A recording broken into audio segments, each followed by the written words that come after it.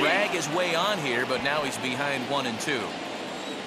The Cubs are down to their final strike here, and he's down on strike. So a weird ending here as this ball game is over. That lands foul. He's down on strikes, and that ends the inning. You can just see that the confidence is radiating off of them out there right now.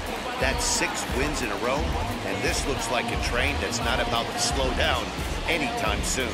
And tonight's ends at a 6-2 finish.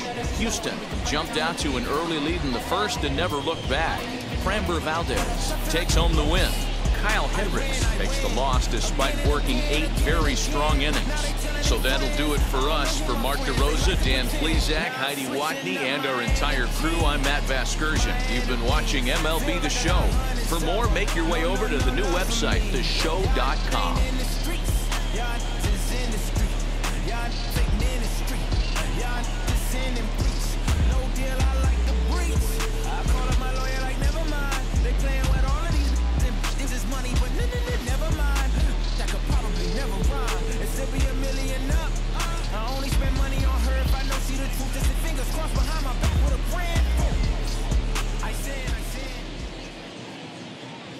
Fans, our final line score tonight.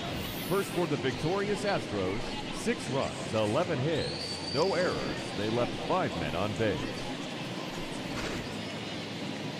For the Cubs, 2 runs on 12 hits, no errors.